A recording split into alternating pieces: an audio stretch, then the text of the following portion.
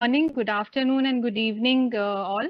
ISGF welcomes you to the deep dive workshop on sustainable air conditioning with district cooling systems at ACEF 2021. This is a quick overview of today's workshop. We will have the welcome address and introduction to the workshop by Mr. Reggie Kumar Pillai, President ISGF and Chairman GSEF. Session 1 is Experiences with DCS Projects by Mr. Rajiv Sharma from GIFT City and Mr. Parmeet Gupta from Tabriz. The second session is the panel discussion on policy regulations and implementation challenges in DCS with our panelists Mr. Rahul Agnihotri from UNEP, Mr. Arijit Sen Gupta from Bureau of Energy Efficiency, Mr. Girja Shankar from EESL, and Mr. Marcus Viper from GIZ. And the session is moderated by Mr. Mikkel Jacobsen, Executive Director, APUEA. I would now like to request Mr. Reggie Kumar Pillai, President ISGF and Chairman GSEF, for the introduction to the workshop.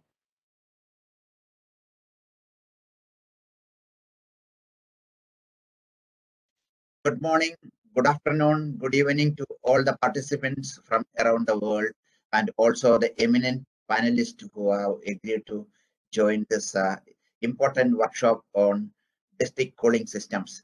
Let me start by thanking Asian Development Bank for giving us this opportunity to conduct this deep dive workshop on the sidelines of Asia Clean Energy Forum. Cooling challenge is emerging as the biggest challenge in front of humanity. Most of the countries have signed up for the Kigali Action Plan. However, in the last couple of years, the focus been on incremental improvement in efficiency of the cooling equipment, room air conditioners and other equipment used in the cooling systems. Today in India, less than 10% of the people have access to cooling. Only in some cities, prosperous cities like Delhi and other North Indian cities where the temperature are too high, about 25 to 30% people have access to cooling. With economic prosperity and rising temperature, the air conditioner stock increases by millions every year. The incremental efficiency in the equipment is not going to meet the desired purpose of eliminating the refrigerant gases nor reducing the emission and the temperature rise. In the last 3 decades in Delhi, the maximum summer temperature has gone up by 6 degrees from 42 degrees centigrade in the 80s and 90s. Today it has gone to 48 degree plus. And by all indications, by end of this decade, the summer maximum temperature in North India will be above 50 degrees centigrade, making it impossible for common man to leave, work, even commute. We need to look at radically different solutions for offering cooling for a couple of hours of sleeping and workspace with adequate cooling for people to do and perform. The incremental improvement of the room air conditioner is not going to be the solution. And as more and more people are able to afford room air conditioners and fitting it on every window, the heat emitted from these room air conditioners create heat islands, which makes many areas, commercial areas and residential areas in a town or a city, several degrees centigrade above the ambient temperature. We need to find solutions. The people, the poor and the weaker sections of the society who cannot today afford cooling, and their life is going to be miserable, and we need to find solutions to give them cooling solutions at affordable cost. District cooling system is one such technology or solution, which has been there for almost 70, 80 years, but somehow it has not taken off in a big way. Only in some areas like Middle East and a couple of other regions, in the last 2 decades, district cooling systems have shown a increased adoption. And in India, we have only one DCS plant built 7 years ago in GIFT City, Gujarat Industrial and Fine Tech City in Gandhinagar, between Ahmedabad and Gandhinagar. So there is a well-functioning district cooling system there. And later you will find a presentation from Mr. Rajiv Sharma on that project and how it is advantageous. in brief, how a district cooling system work. In a centralized chiller plant, you make chilled water, which is at 5 degrees centigrade, and that 5 degrees centigrade chilled water is circulated to different buildings in the vicinity through insulated pipes. And at the entrance of each building, there will be a heat transfer plate from which the chillness of the chilled water, which is going at 5 degree, is transferred to the air handling system of the building, and chilled the air is passed through the air handling system where the chilled water is circulating, and it gives 20 degree, 22 degree, 24 degree air inside the building, keep it cool. So there is no separate centralized air conditioning required in each building. Only air handling unit is required, which means only about 10 to 15% of the electricity consumption for cooling is required in each of those buildings. And when the cooling load of all the building is aggregated into one chiller plant, again, huge operational efficiency, you need less than 50% of the combined cooling load of each of the building when you build a centralized chiller plant. So this is the in brief how a district cooling system work. We've been giving electricity, water, gas, etc. through pipes and wires to each building as a service against a monthly fee. We should be able to give cooling also as a service against a monthly fee to each building, which will reduce the capex of each building as well as make the life easy for the citizens. So, and as a society, we have a responsibility to give cooling to low-income communities, and with DCS, we will be able to do that. And business models need to be sustainable. Business models need to be looked at for offering cooling as a service to all the new buildings. It can be done. There are many studies which has been done in the recent past. It can be done in brownfield projects as well as in new projects. All the smart cities and all new commercial and residential communities or complexes which will be built in the coming years should be mandated to have district cooling system rather than having individual centralized air conditioning or window air conditioners. Another advantage why India Smart Grid Forum looking at this area is because of the thermal storage which DCS has. So each of the DCS plant typically comes with a thermal storage where 5 degrees centigrade chilled water is stored in huge capacity, which can service the buildings for hours without even the chiller plants running. So which is a huge load relief for the distribution grid. And all these chiller plants in a commercial complex or a residential colony, it could be several megawatts. And whenever during a supply demand imbalance or during peak hours, we could always request the DCS operator to give a load relief, which could be in several megawatts. And the chilled water stored in the storage tank can still service the building. And another interesting fact is that our more and more electricity going to be generated from solar energy, and which solar energy is going to be generated during the day. And most of the government offices, other commercial centers, all of them need air conditioning during the day. So renewable energy can meet the cooling load in most of the office and commercial complexes during the day through DCS. And this is going to be a very, very sustainable, economical, and win-win situation for electric utilities, infrastructure developers, and the citizens. And we advocate that this should be taken up seriously and made mandatory in all developing countries for all new buildings. Thank you very much, and you will hear more deep dive sessions on DCS in the coming panel discussion and presentations. Thank you.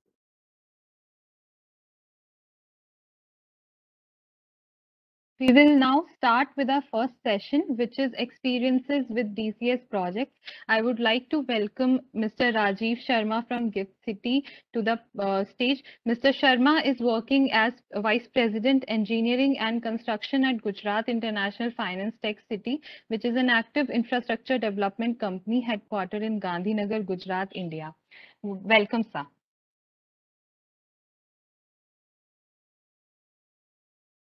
0.199.95, we are around 0.92 as of now, which we are very confident that we can come down to 0.85 IKW per ton. Now you can imagine running 140,000 tons with 0.88 IKW or around that area as compared to conventional operational loads of about 0.98 or 0.99. It's a huge energy saving on the grid. Next, please.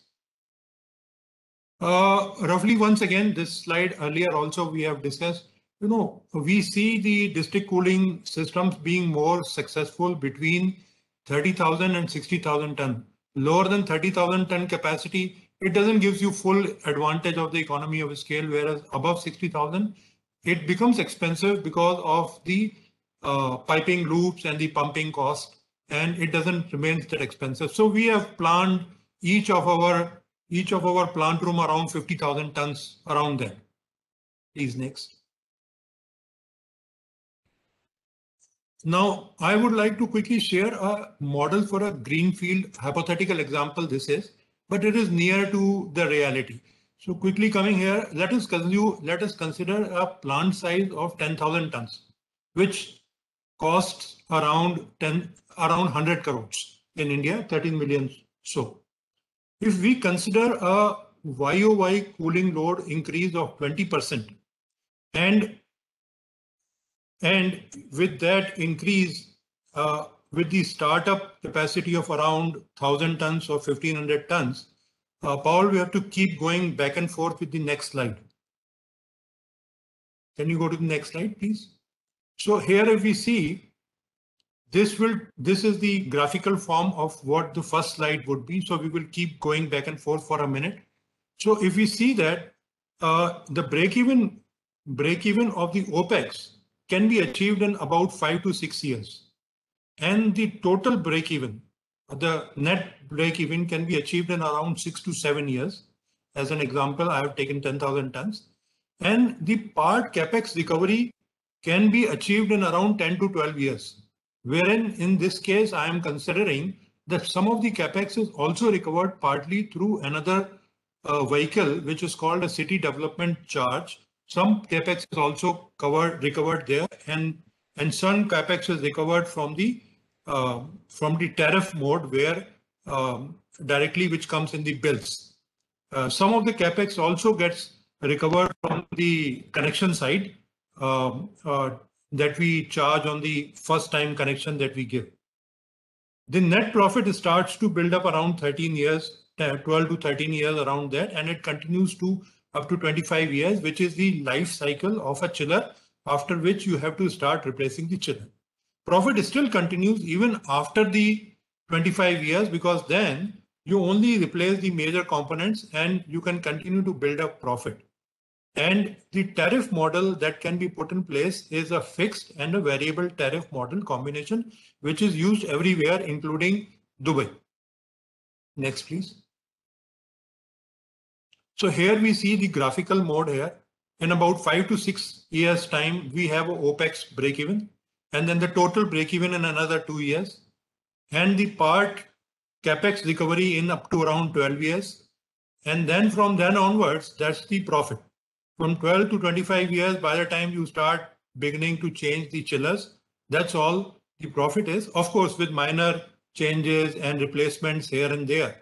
That's how we see a life cycle of a DCS plant. It can be 10,000 tons, it can be a larger capacity, but that's near to reality. And the need is that there should be 20% increase YOY in your load. That's the minimum. If there is a load demand more than that, you recover much faster on the capex and on your OPEX. And a slight addition in the 10th year of around 2.5% on the tariff charge. And that's the model which we believe is workable here in India. Next, please. We have also done a hypothetical on retrofit, which is called a brownfield model. In the same way, 10,000 ton, 100 crores, we consider 40% as an upfront load, because the building and infrastructure is already ready to be loaded directly on the DCS system. In that case, 2 to 3 years could be our working OPEX break even, and the total in 4 to 5 years. CapEx recovery in this case could not be from the development charges. It has to be all through tariff and demand contracts. And the total CapEx recovery should come or may come in around 15 years time, and the net profit can be onwards 15 years again till the time the chiller requires replacement. This can be seen in the graphical form also in the next slide. Next slide, please. So this is a retrofit model where, as Mr. Pillai said, that the existing cities also can be converted to DCS. So that's one of the models that we have tried to present. That's our own thinking and has been supported by some facts and figures, but more true towards the greenfield projects. But that's what we are sitting on here and talking about it. Next, please. So main key points that we consider in the greenfield is the technical feasibility and the right selection of technologies. That's very important. And then availability of space, location of utilities and piping network is also very important, because if we have a right location of the chiller plants, the smaller routes can be derived for pumping. And the pumping cost is a very important cost in DCS. Preparing an overall plan and guidelines for DCS space is one. And cooling demand estimates is very, very important, because if the demands are less than 20%, the system may get destabilized and can take more time to stabilize, and the break-evens can deviate. Availability of power, water, these are ultimately important. A cheaper power is very, very important in the beginning of the DCS system when we are developing the DCS system.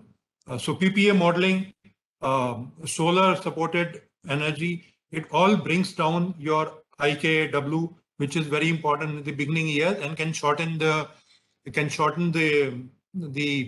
break-even point. Initial funding source is also one of the critical areas from where you get the funding and at what interest rate. And that's again an important point. Tariff structure metering is there, which is very important. However, more important today we feel is a regulatory body requirement, because that's what is going to take it forward. At some point of time, after 4 or 5 years, people will start to question about the tariff modeling as they become more intelligent, and then they think that the charges should be right or wrong or whatever.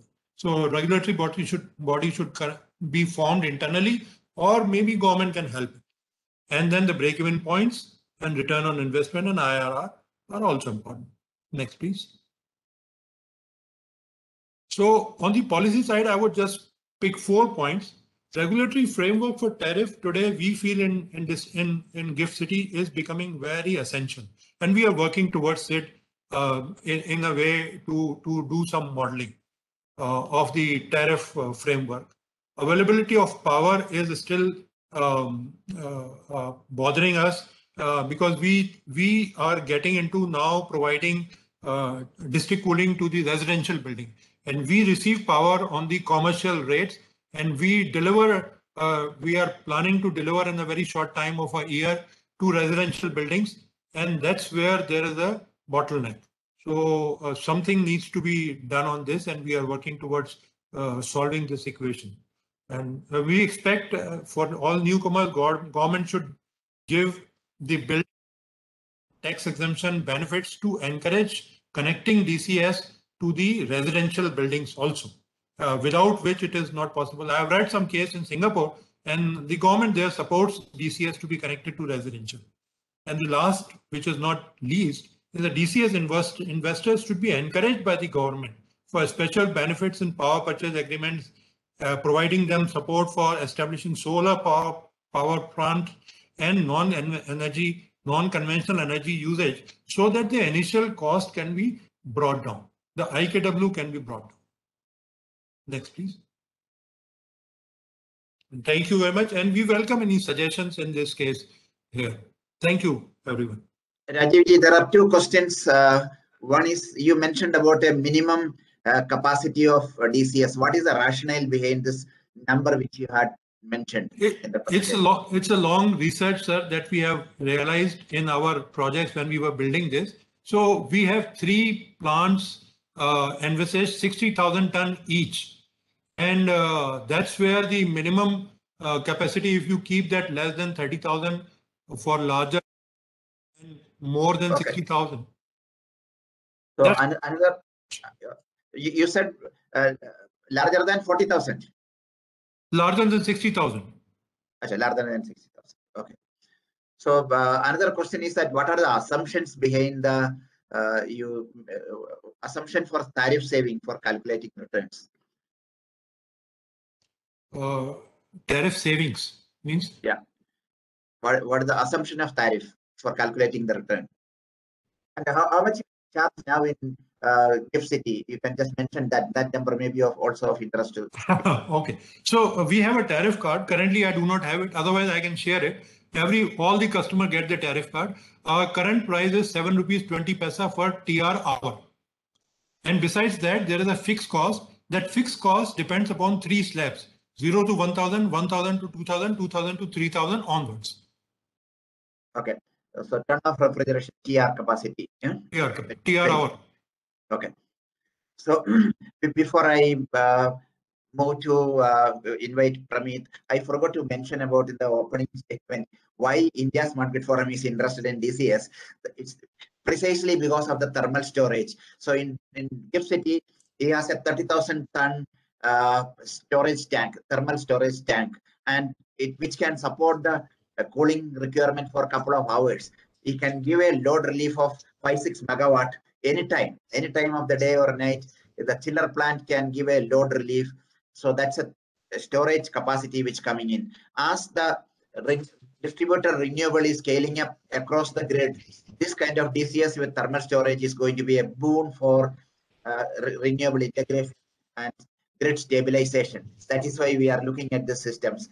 And many of the commercial premises, maximum cooling load we need during the day, and with our increased portfolio of solar coming in, solar energy will be able to provide cooling load in most of the commercial properties during the day and even in residences. So with that, there are a couple of more questions. We'll come to that later. Let me go through the questions. I have the pleasure of inviting Pramit Gupta from Tabreed, who are the world leader in Tabreed is the world leader in DCS systems, and he is a business market development of cooling as a service model through commercial scale district campus cooling systems for Tabreed in India. Prior to Tabreed, we had worked in private equity, specialized in real asset investment, etc. As said, over to you, Pramit. Sure. Thank you, Reggie sir, for the introduction. May I share my screen? Please do.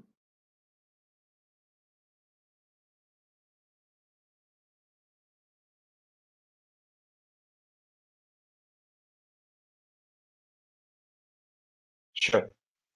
I hope my screen is visible, Reggie sir. Yes, very much. Please go ahead.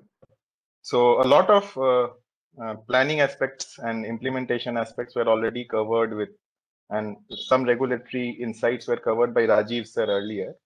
My presentation will mostly focus on how, and again, how we covered one of a small campus development projects in Hyderabad and augmented that with a district cooling system is what I'll cover in my presentation very briefly. Before that, as you mentioned, sir, we are a listed district cooling utility based out of UAE, headquartered in Abu Dhabi. We have currently 86 district cooling plants under our operations, small, big, medium, all kinds of sizes. We deliver year-round 1.4 million tons of cooling to top real estate across 5 GCC countries, which amounts to around 400 million square feet of area being air conditioned from our district cooling plants. And sustainability, as we know, for air conditioning through district cooling is one of our main agendas. Just in the year 2020 alone, we negated through our district cooling plants compared to what would have been conventional cooling methods. We negated around 1.35 million tons of CO2 in the environment. And through efficient cooling, we also negated around or saved an energy efficiency of to the tune of 2.26 billion units in one calendar year in these 5 GCC countries. Right now, we are present in India. I'll cover what concession that we won in India and how the district cooling shaped up for that concession as well. So how to adopt district cooling in a master plan? We have to adopt a systems thinking approach. We have to start from the very baseline master plan review and how to integrate the district cooling infrastructure within the master plan. Currently, the construct of large campus or master plan development in India is to adopt conventional standalone cooling systems, which right now, sorry, my screen froze. I'm getting some annotation request, Reggie sir, if you can see that on the screen. So request you to please ignore that request. Maybe some of the participants must be trying. Sure, no problem. So if we can start with the baseline review, fit to size DC could be optimal DC could be implemented in a district cooling plant, as we saw that there are some minimum size requirements for a district cooling to be successfully implemented, largely because cooling, it's a utility, it is a function of density that is getting served and the cost economics related to that. Business model is, there are lots of business model. One business model which Rajiv sir mentioned. There are various other forms of cooling as a business models adopted across Europe and Middle East, which could be deployed for a district cooling, merchant district cooling or a campus district cooling model. And typically it works as a utility. So a developer, a cooling utility developer or the campus developer or the master plan developer themselves can typically develop the end-to-end infrastructure and deliver a complete cooling infrastructure solution, which could operate on a very long-term basis. At least 30 to 40 years is what can be expected, to operate from the infrastructure that is deployed. And with replacement done, the life of cooling can also be extended to much longer, around 50 to 60 years. That is how district cooling from a systems thinking approach at a master plan level can be, drilled down from starting from the master planning stage. I'll just cover a very brief mixed use kind of a campus we were looking at in Hyderabad, where the total peak cooling demand was around 8,000 refrigeration tons. And again, this, as is typical with any developments, this is not something that all the developments will come at the same point of time. There was a staggering development that we anticipated. All various types of end use developments coming across a period of 2 to 3 years. So we had to be, the district cooling plant that we were supposed to propose had to be modular to cater to the increase in ramp up of the cooling demand over time. So how the 8,000 tons, if not for district cooling in a traditional manner, could have been approached if the developer was going, business as usual methods, the entire 7,900 or 8,000 tons of peak cooling load would have typically been met through around 9,000 to 9,100 tons of installed cooling loads, which we can see is around 15 to 20% more than the required peak cooling load. This is what happens in central cooling systems, where each building serves its own cooling needs, and inadvertently, due to the redundancy requirements, there happens to be some sort of overcapacity. And with this, the overall peak cooling load would have required, say, around 7 megawatts of power demand only for cooling, large amount of space in each of the chiller basement, which could have been used for parking or some otherwise use. And also the rooftop area could have been, in each building would have been occupied by cooling towers, which could have been otherwise freed for garden, terrace, rooftop garden or solar in the rooftop kinds of models also. What we proposed upon some brief review was we carved out all the cooling infrastructure for this master plan into a separate district cooling plant. So instead of going for an installed capacity of 9,000 tons to meet the 7,900 peak demand, a district cooling at a campus level with diversity, the benefits of cooling diversity built in, because it was a mixed use development, can manage the entire peak cooling load, is what we assessed from only an installed load of 6,400 tons. So again, we see a reduction of around 20 to 25% in installed capacity compared to peak load, and over 30 to 35% reduction in installed capacity from conventional method.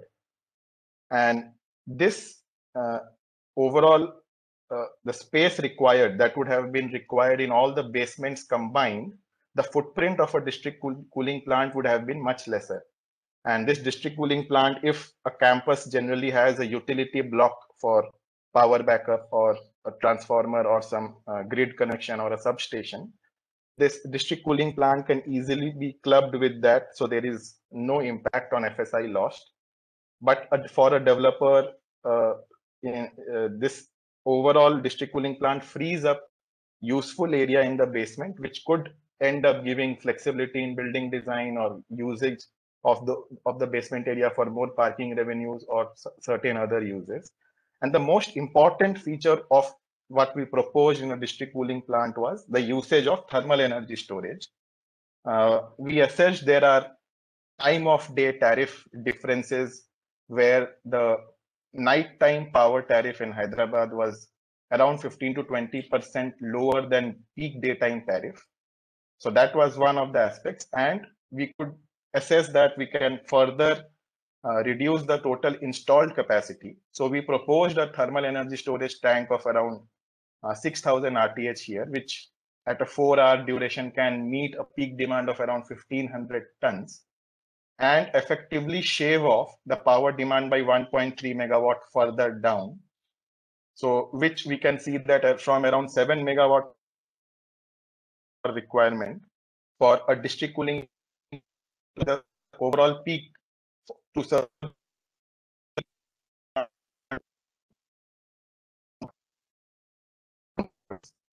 and at a larger aggregated regional or a master plan level, this could have significant benefits for the overall region as such, because of the capacity to significantly drive down power demand required for cooling purposes.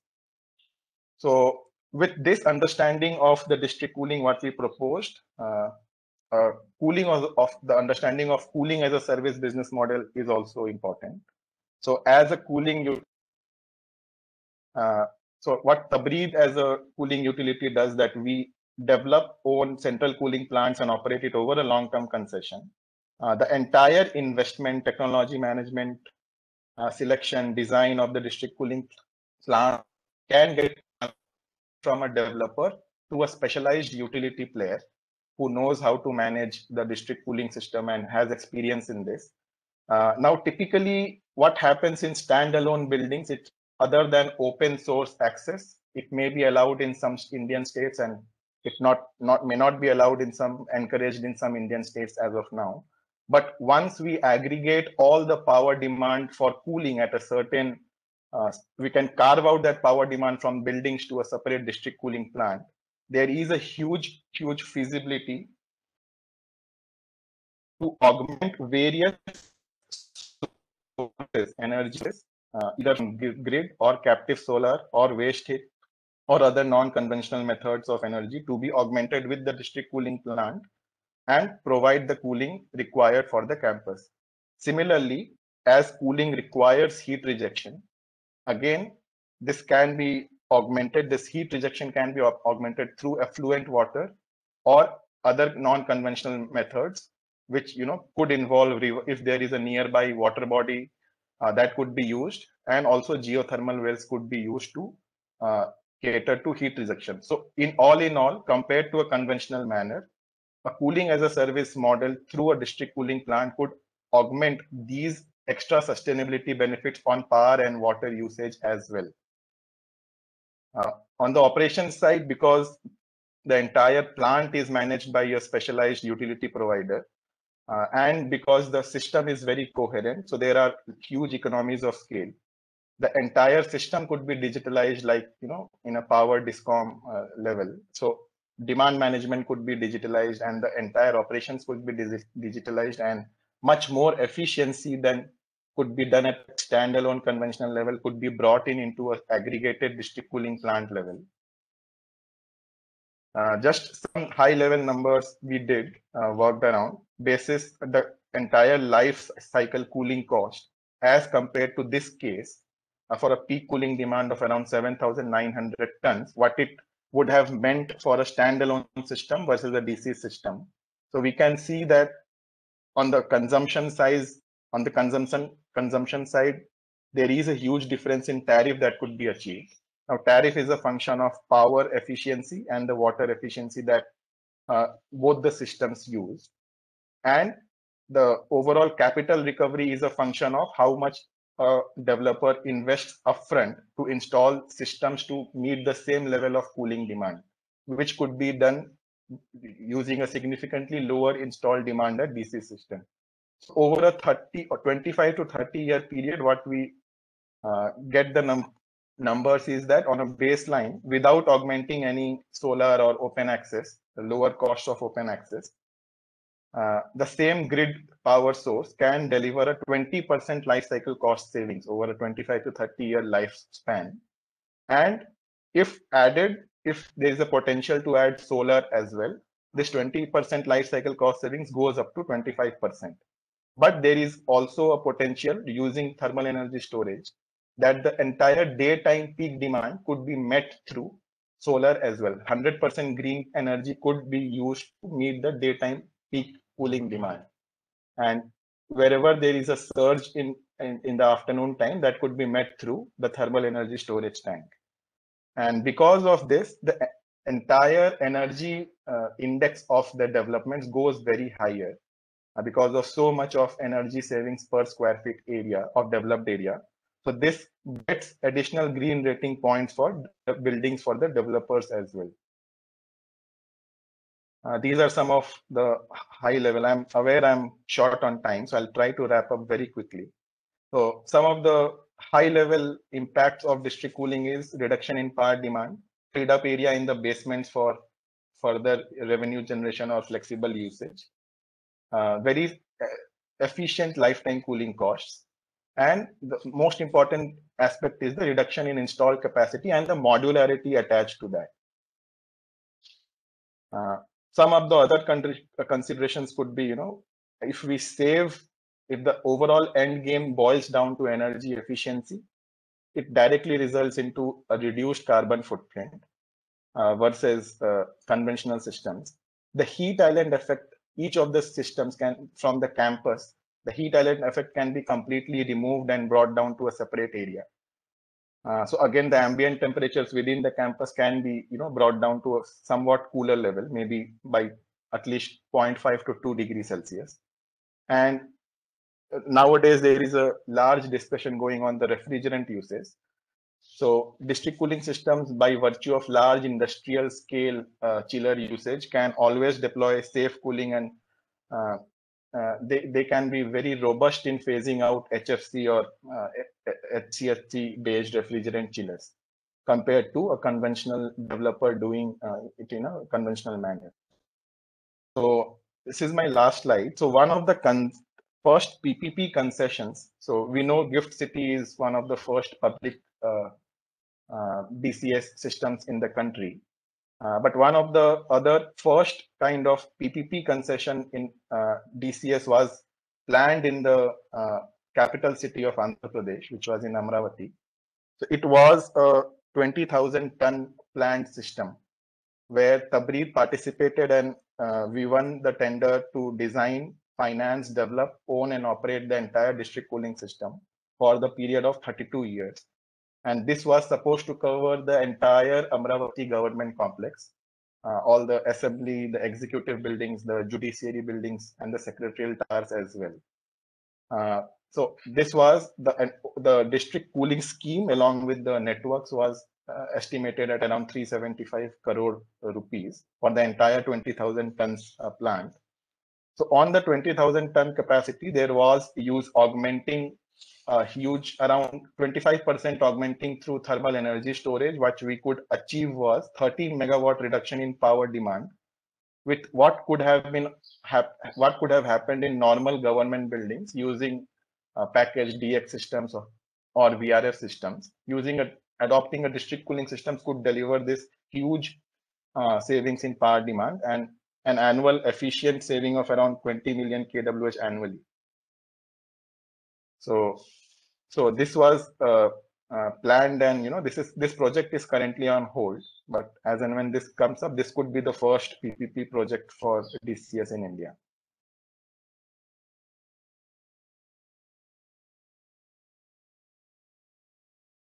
Off to you, Reji sir.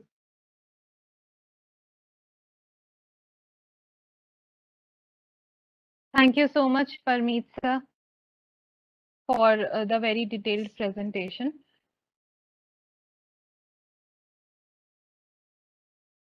We will now move forward to the second session of the day, which is the panel discussion on policy, regulations, and implementation challenges in district cooling systems. And joining the panel, we have Mr. Rahul Agnihotri, Coordinator, District Energy Initiatives, South Asia, United Nations Environment Program. With over 19 years of experience of working in energy sector, he is coordinating the District Energy in Cities initiative work in South Asia and supporting UNEP's new work on cold chain and e-mobility in India. Mr. Arijit Sen Gupta, Director, Bureau of Energy Efficiency, Ministry of Power, Government of India.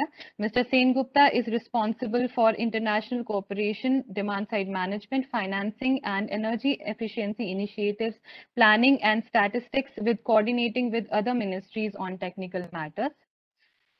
Mr. Girija Shankar, General Manager, Head CDP, Energy Efficiency Service Limited. He had worked as Regional Cluster Head of Southwest Cluster, covering ESL's operations in the states of Maharashtra, Goa, Kerala, and Karnataka, and has over 23 years of experience in energy efficiency and cleaner technologies.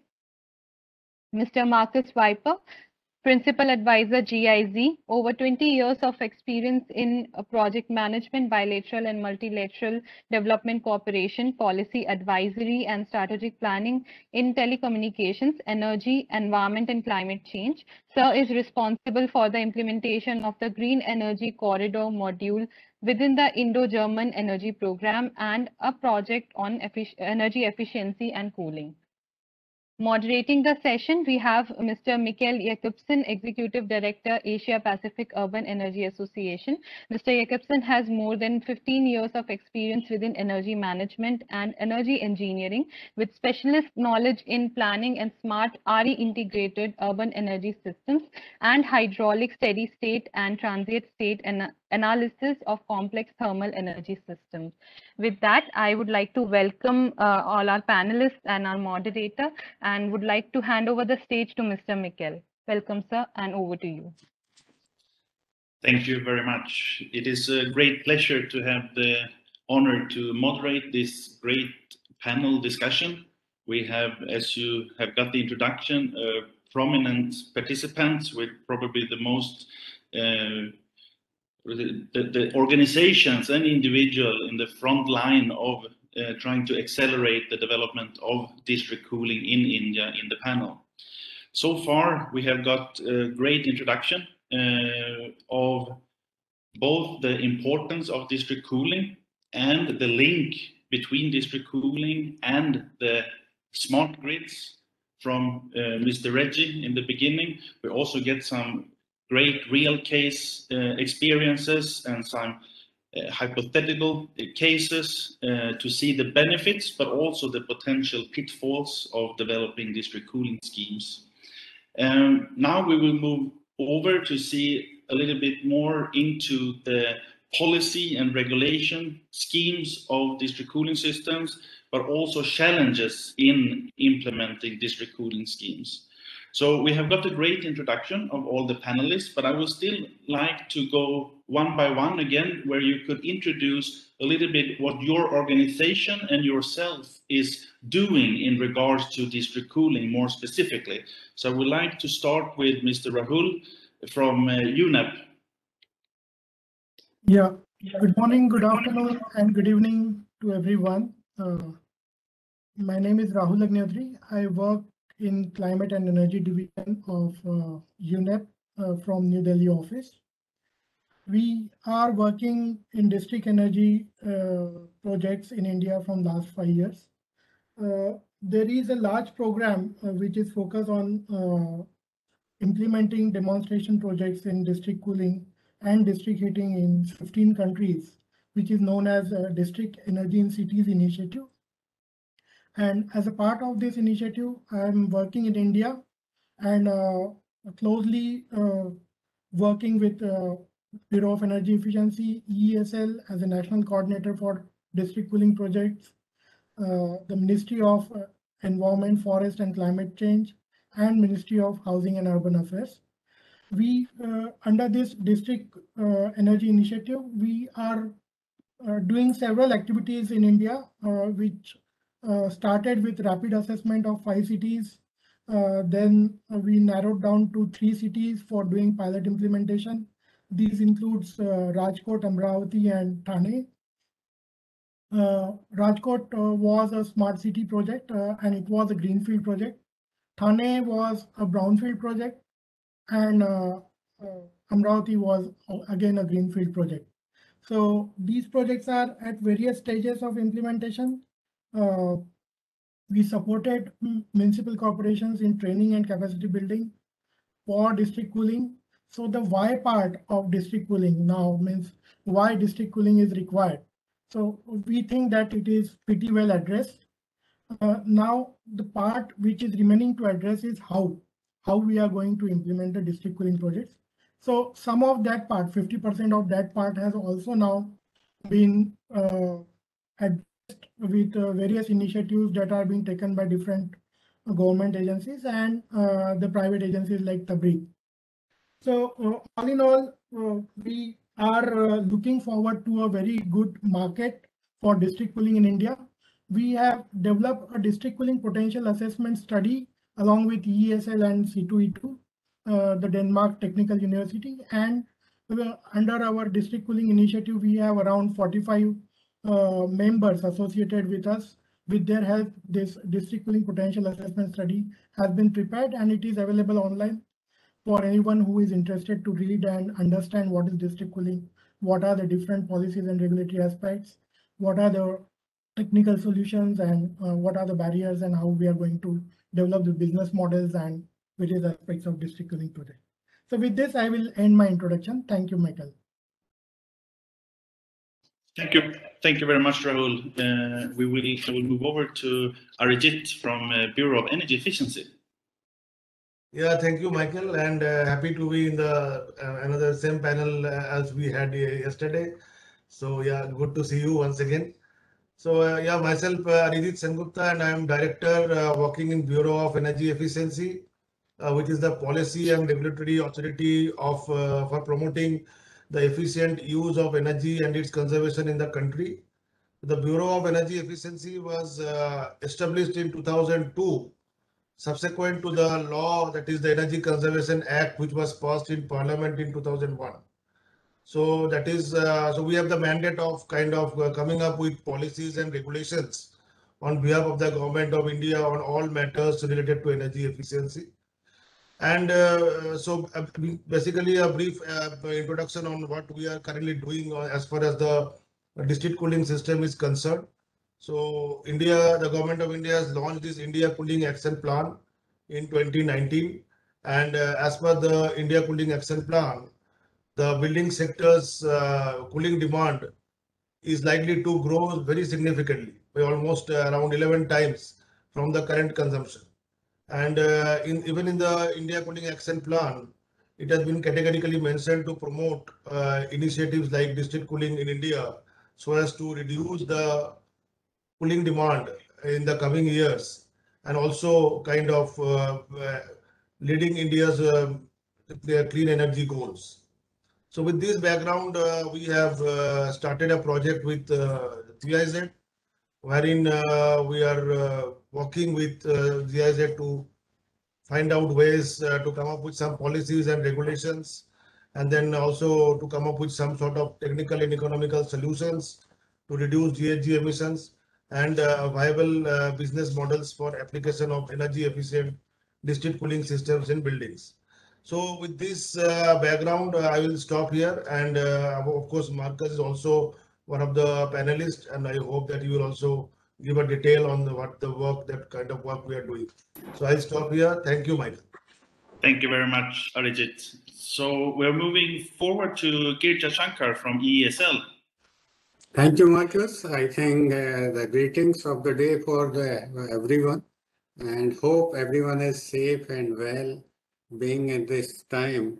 So ESL, you may be aware that it is a joint venture under the Ministry of Power, and it was created to create the market for energy efficient technologies. So ESL is working in big way. If we say in part of the cooling, so as Arijit has mentioned that likely as per the ICAP, there are investors that 11 times of the cooling demand is likely to be increased by 2037 in the 3 decades. So if we see here, what are the total overall, I think, ambit of the cooling. So primarily it is the room air conditioner in the India. So ESL is working on room air conditioner. We have the super efficient air conditioning program where we are promoting room air conditioner of ICR 5.4 value. Apart from that, we also have working on the DCS with the support of UNEP and the Bureau of Energy Efficiency. So ESL is a national coordinator for this initiative, and we have created the project steering committee, which is the national advising and steering body for promotion of a DCS system in India. So with the support of the UNEP, we have conducted rapid assessment of the 5 cities. We are also associated with the pre-feasibility study, and we are also working with the OECC, and I think FOA, and you are the part of that initiative. We have interacted many things with our stakeholder, and with your support and the UNEP support and the OECC support. So we are in planning to carry out the awareness program among the different stakeholders. So ESL has conducted the market assessment study, and we have launched in this year itself. That is a very, I think, broader document. It will provide the overall picture about the district cooling initiative in India. So what are the challenges, what may be the short-term, medium-term and long-term initiatives we require. So ESL is working on the district cooling in the big way. We are also the one tri-generation company in-house in itself in the ESL.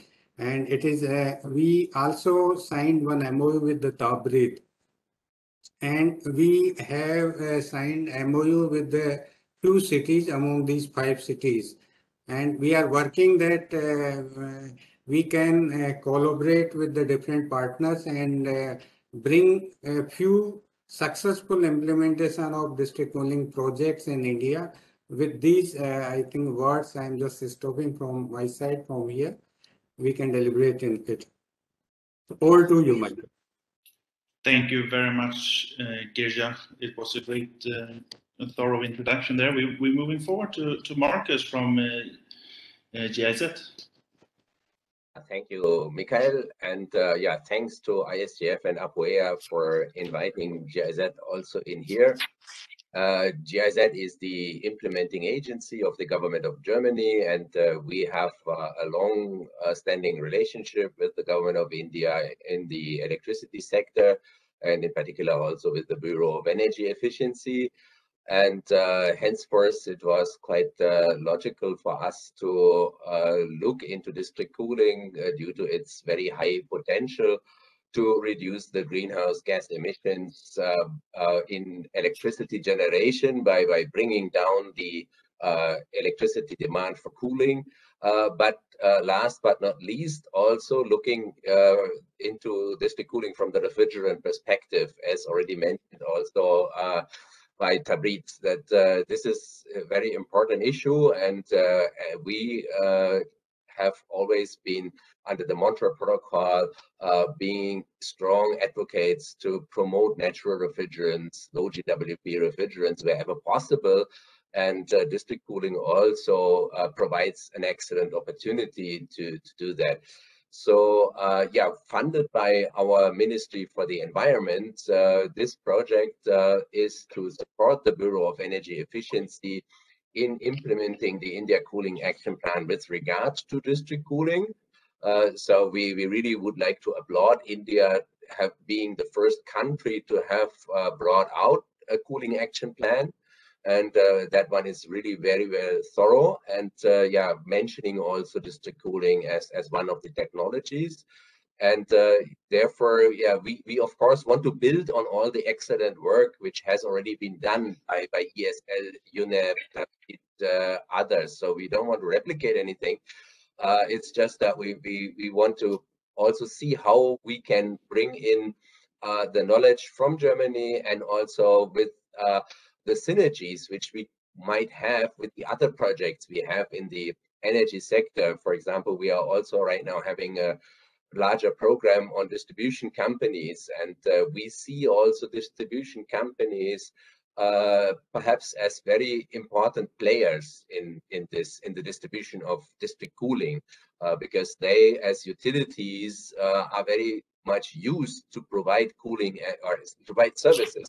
They may also be excellent position to provide cooling as a service here.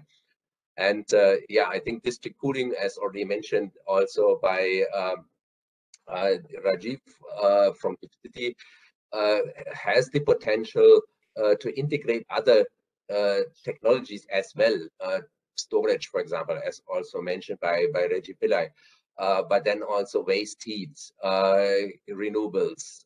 So looking from that perspective, I see really district cooling as a very, very important building brick in the implementation of the cooling action plan. And yeah, in this project, we will see how we can best support the Bureau in this. We have in principle 3 outputs here. One is to support the Bureau in coming up with a, let's say, district cooling code. That of course should be built on thorough stakeholder consultations. We need a consensus amongst the stakeholders on that, and we need to have a 360-degree view to incorporate all this. So therefore, we need to identify viable business models and make also sure that the policies and regulations are supporting that and not become, let's say, suddenly a barrier for certain aspects of the business models. And last but not least, we also would look into, let's say, financing in the future. So how could we support the Bureau in formulating, let's say, a plan to the development banks or the Green Climate Fund, for example, to bring in a larger financing scheme for district cooling. Of course, getting projects bankable, that is a big issue. We also learned that yesterday from the ADB representative in the call, and we hope that we can also support in this, that we bring in more quality in the business planning so that they can also get easier access to finance. I leave it at that, and I think we have more time in the subsequent discussion. Thank you. Thank you very much, Marcus. So I would like to start addressing Rahul from UNEP in regards to the work you have done with the rapid assessments and this, all the different activities that you have been carrying out for years. So what are the major policy and the regulatory gaps that you have identified in your work? Yeah. Thank you, Michael. So during our work, we have got some learnings and would like to share those learnings. So on policy part, what we felt was district cooling is integrated in the urban planning and development aspect of the city. Maybe through bylaws or through the master planning document, then it becomes easier for the developers, the real estate developers and the utilities to adopt district cooling for the new or greenfield areas. So this is one barrier which I feel needs to be addressed. Second one is in a municipal corporation, you need to have a district cooling cell.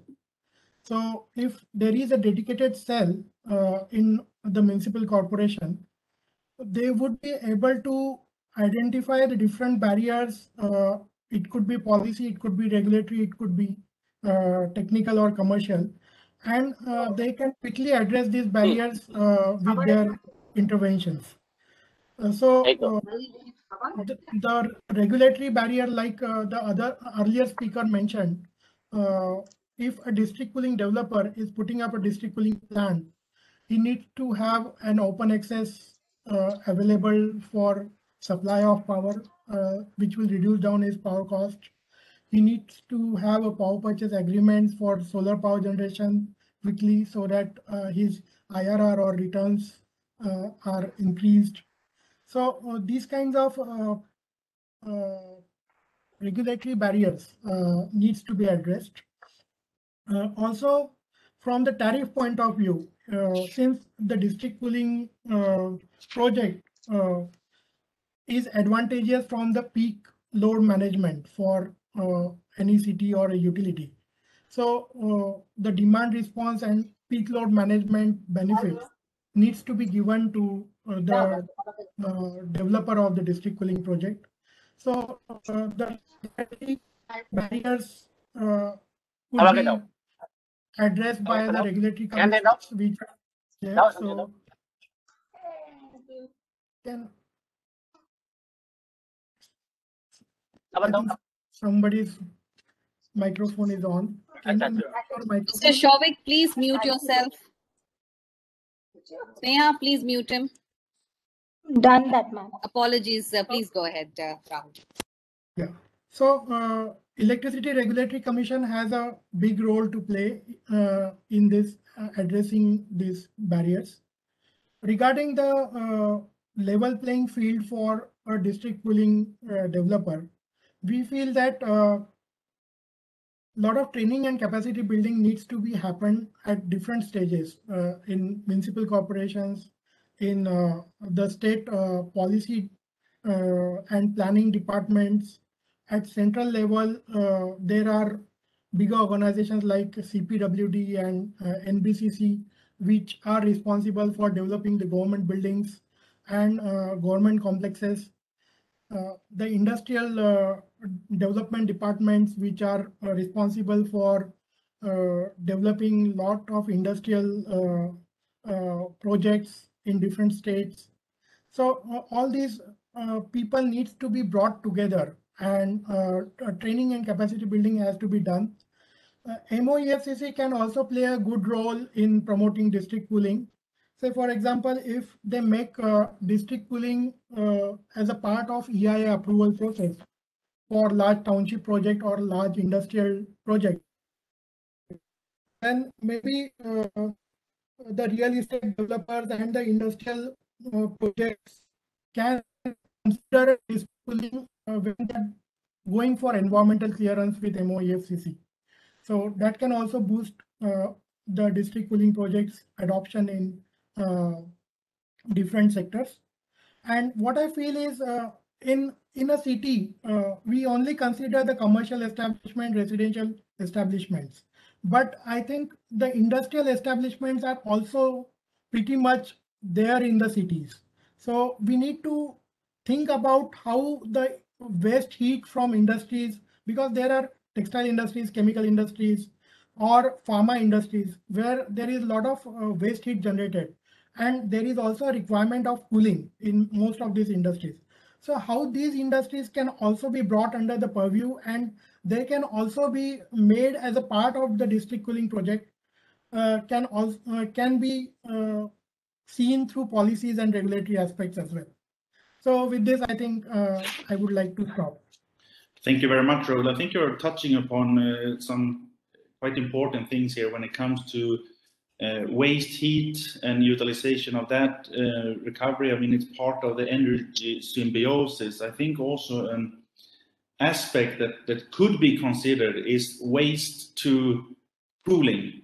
It's very common with waste to heating or combined heat and power and so on, not least in Europe and Central Asia and so on. But the fact of looking into waste to cooling, hitting two birds with one stone, take care of the waste management and at the same time provide sustainable cooling. I think exactly these topics are quite interesting when we look at integrated energy systems. In regards to policy gaps and so on, I would like to reach out to Arijit at Bureau of Energy Efficiency. You as a policy maker, what is the priority in terms of policies that you're working on right now in regards to district cooling? Yeah, so the policies on which we are working on with under this project, of course, number one is how to promote cooling as a service. So we have seen that other things like be it the piped natural gas has been quite successful, has been quite successfully implemented in India as a service by other ministries. So similarly, we also like to see how the local electricity utility can offer cooling as a service as part of the non-regulated business of their part. And at the same time, the second thing, which of course that will come into the, I mean, automatically will come into is how to come up with viable business models. So whether it will be a wholly owned public model, or it will be a wholly owned private model, or it will be a hybrid model wherein the public and the private can come together. Maybe all three can work. So these are the two things which we are trying to prioritize.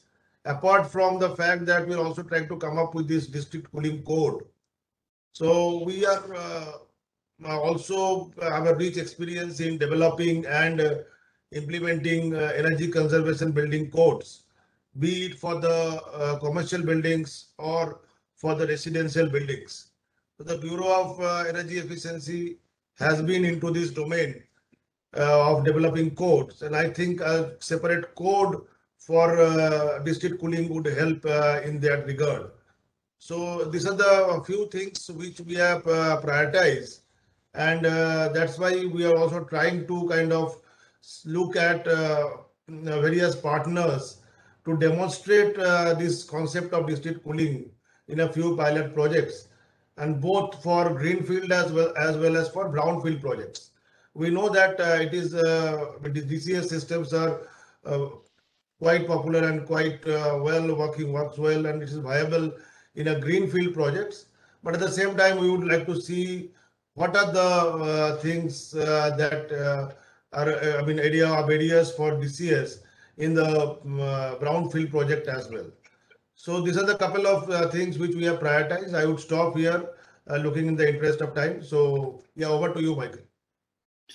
Thank you very much, Arijit, for that thorough presentation of the priorities. So if we move over a little bit in regards to the implementation of district cooling systems, I would like to address Girja from ESL. I mean, you're working as some kind of coordinator with many different stakeholders here. You hear from the cities of the main challenges that they have, and from all different kind of partners along the whole project value chain. So could you take us through a little bit of the challenges that you have faced, that you hear about, and that you can anticipate? Thank you, Michael. So I just initiate, I think, with what Rahul has mentioned. So there may be regulatory push, may I think propagate this mission for the implementation. So that's the one aspect. But certainly we require that there should be the market pull. So market pull maybe in the, I can divide it in the broad three categories. One may be the technologies. I think the integration of the different type of pooling option of the technologies. So currently in India, I think not so much demonstration of such a big scale the cooling, where we can have the storage, we can have the solar related cooling options, and where may also see that opportunity exists for the utilization of wastage of the energy. So like in the clusters. So Ministry of MMSME have their one scheme.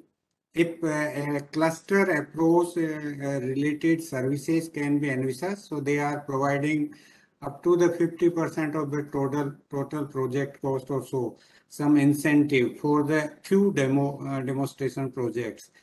For the industrial cluster, it may be the IT cluster or where the commercial activities or the industry which are primarily the MSME, so they can provide the support.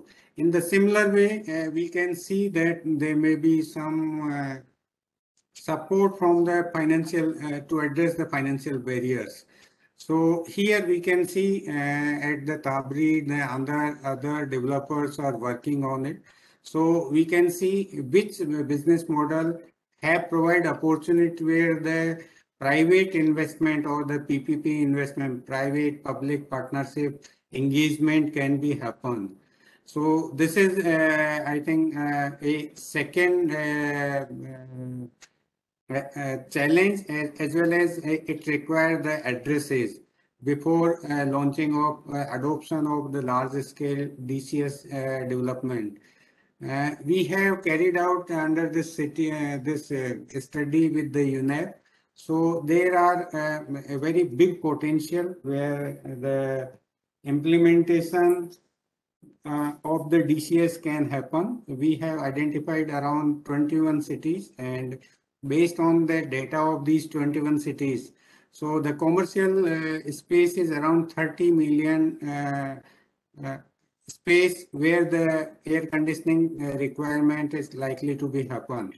So we have done in the, both the top-down approach and the bottom-up approach, and if the conservative figure I can see, so it is around 4.5 million TR requirement can be addressed through the district cooling in these 21 cities, which are the mostly the cities where the big large scale commercial space are likely to be created and residential colonies are to be developed.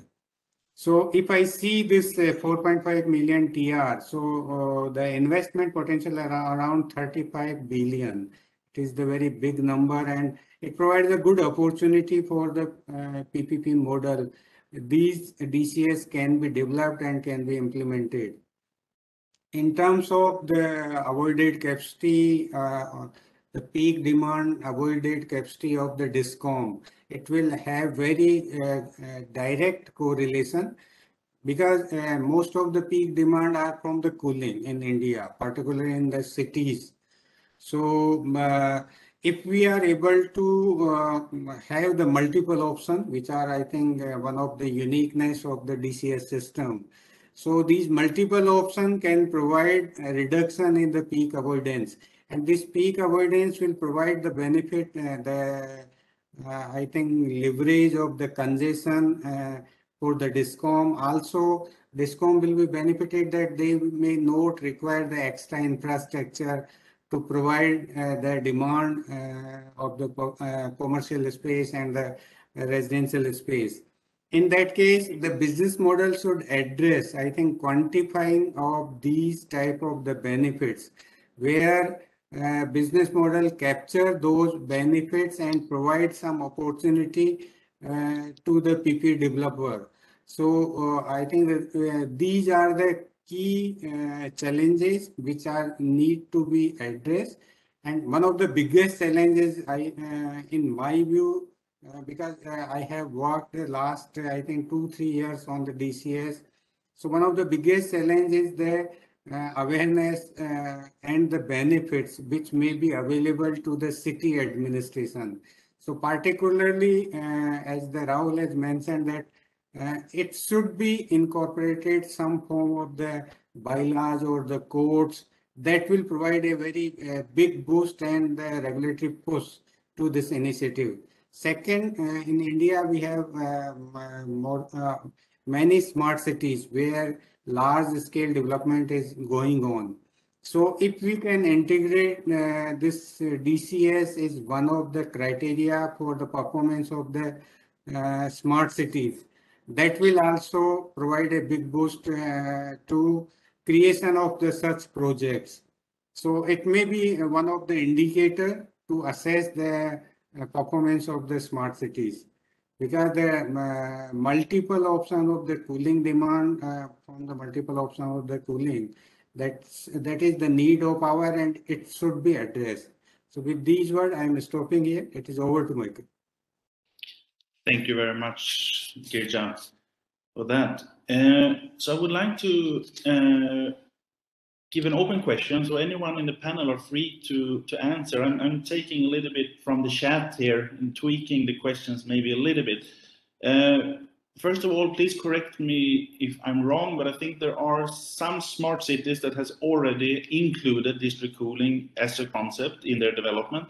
But the following question is, are there any urban master plans that has included district cooling in their development plans? Michael, I would like to take it. Sure, go ahead. Yeah. So we are working with Rajkot Municipal Corporation, Rajkot City, wherein the Rajkot City has incorporated district cooling into the smart city development, and they have also made it mandatory for all the commercial establishment to compulsorily have platinum rating for green building. So green building is mandatory and connecting to district cooling is mandatory. So these are the three measures which have been taken to promote district cooling in Rajkot. Also, when they are building up the infrastructure for smart city, they have incorporated the layout for piping, and they have also awarded the tender for installing the piping network for district cooling right at design stage, along with the other piping network like sewage piping and water supply piping. So these are some of the forward-looking measures that Rajkot Municipal Corporation has taken for smart city development. With regard to master planning, I haven't heard of any city who incorporated district cooling in master planning. Maybe other speakers would like to add in that front. So, Michael, I have, I think, one additional point in respect to the comments of the Rahul. So it is only the proactive can adopt and they can integrate such type of initiative. So if we target the all smart cities, so certainly I can see that within, I think, next 6 months or so, we can bring some cities where they can mandate. So mandating is not a big, it is only the awareness and providing them the inputs that what the benefits the city will accrue if the DCS will be happen. So the awareness program is one of the major thrust, it should be the one of the major thrust. Second, we should also bring on the board some developers, because if we just provide the awareness, so there should be some option that there are the some example or these are the some developer which can provide the help to bringing the project in a real sense. So we should focus on the both from the regulatory push and market pull. Thank you very much. Do we have any other comments from the panel in regards to this topic? I think, Michael, in the Middle East countries, there are perhaps some good examples from the regulatory point of view. I think they have issued regulatory policies which somehow make it mandatory that you have to check whether this cooling is actually technically and economically viable in a particular area. And therefore, if it is, then that should be prioritized. And I think this is something which कितना percent है residential area? Yeah, I think we cannot go much into detail. I just want to add one thing here also, which is important. At present, environmental costs are not factored in properly in, let's say, electricity generation and consumption. Therefore, this is something which hampers technologies like district cooling and which makes it still, let's say, dependent on some subsidiary approaches. But and what we see now, for example, in Europe, that more and more by higher CO2 pricing and mandatory incorporation of that into the electricity prices, technologies like district cooling immediately become much more viable, and I think that's something which needs to be considered. That we need this kind of, let's say, top-notch approach, and then the prospect for such technologies will immediately look better. Michael, please go ahead. I'm Rajiv, and just my 2 cents on this is, we are here in Gift City. There are 3 segments. One is commercial, other is recreational, and the third is the residential. And by internal infrastructure guidelines, nobody can use split units. No one can, for even a single split unit to be installed, they have to submit an application to the planning department that comes to me, and we go and visit why a unit is required. Except for server rooms, no split AC. So similar, and the things are successfully working. So for residential and all these, Gift City can also be a role model. Thank you. Thank you very much, Rajev, and great that you're shipping in. Please, if you have any other comments on the previous discussion here, please go ahead. Or if the panelists have any questions to Rajev, but also Pramit Gupta from Tabreed, if you want to ship in, please feel free to do so. So Michael,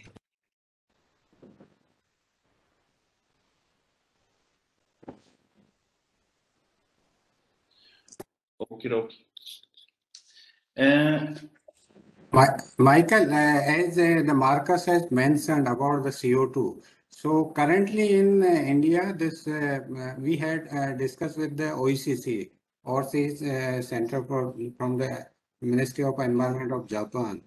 So currently there is no bilateral trading on such arrangements. It may be related to the Paris Agreement or so. But the discussions are going on. Once the government of India and the other countries will have these type of engagement, then certainly there may be fund flow from the overseas, and some other partners can provide carbon traded related business opportunities in the DCS development.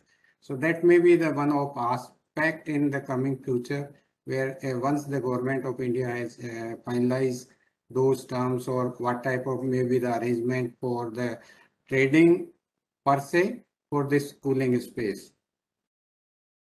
Thank you very much for that insight, Girja. Michael, just one more thing. I just forgot to mention. Sorry.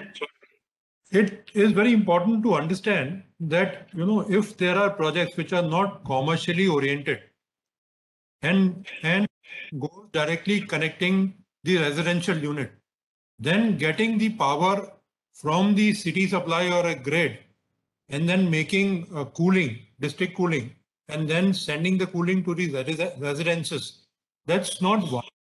So if there is a project which is not commercially leading, you cannot, perhaps from my point of view, do that can only do DCS for residential only, until unless government comes and pitch in and do some rebate on the electrical tariff.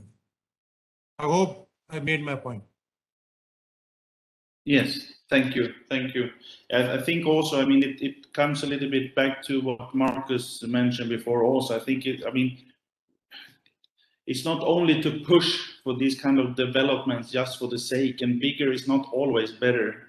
I think the financial feasibility and bankability of projects are of great importance, and not least the cooling demand density. And we should also, of course, not forget about reducing cooling demand and I mean, maybe increasing set points in the buildings and so on and so forth. I mean, there are many things to do that are not directly related to the district cooling system as such, but still linked with it, and also obviously passive measures. And we heard before about heat recovery and all these kind of things. So yeah, definitely, I think it's a very good point, Raja.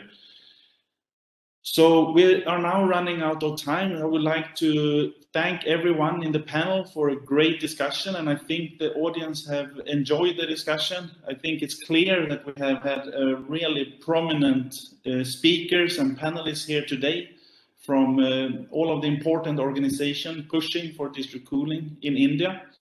I would like to again link back to what Marcus said before. I think building on the great work in India is something we should always remember. I mean, there are a lot of lessons that are to learn from what is already done in India, and not least from for the countries in the region, Southeast Asia and other parts here, that can really learn a lot. And we know that there are a lot of activities going on in regards to cooling action plans. Many are adopting similar approaches as India has done. The potential is great, and there is a lot of work ahead of us, and for sure there is a lot of challenges as well ahead of us, but it's really great to see the momentum and the dedication of all the people here in the panel, and also the speakers before the panel. So with that, I would just like to say thank you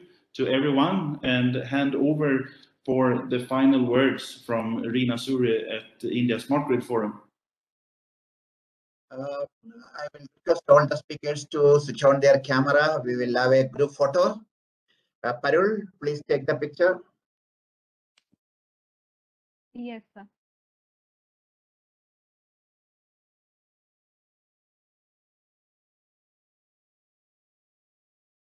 Done.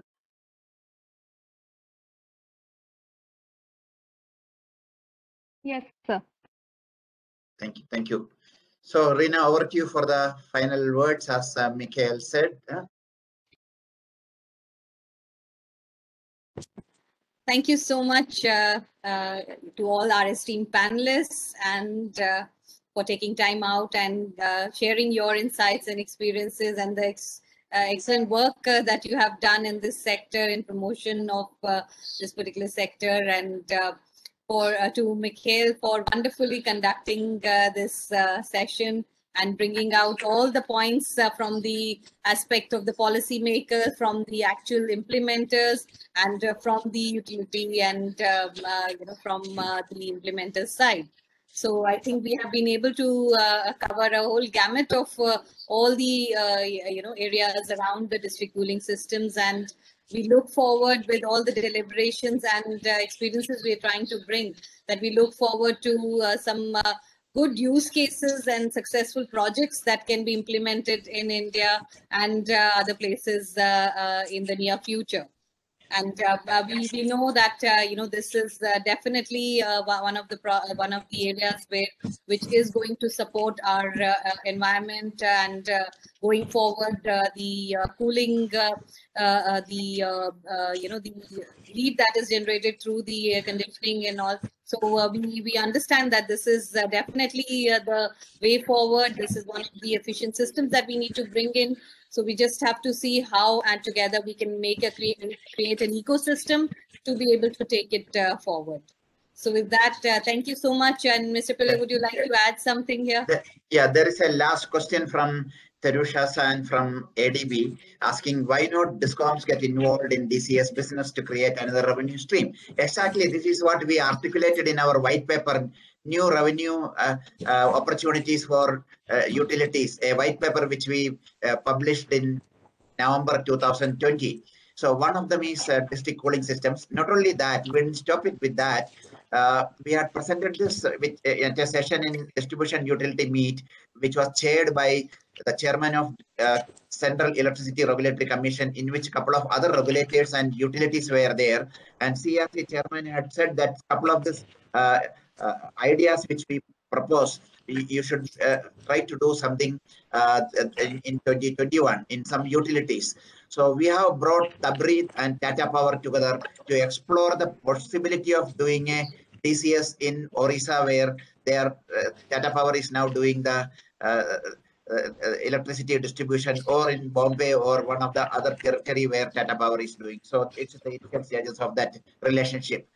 And CRC is very keen on taking some of those ideas, not just this one, more ideas like that white paper which you can download from our web portal, indiasmarket.org. There are about 17 different opportunities for new revenue streams for particularly distribution utilities.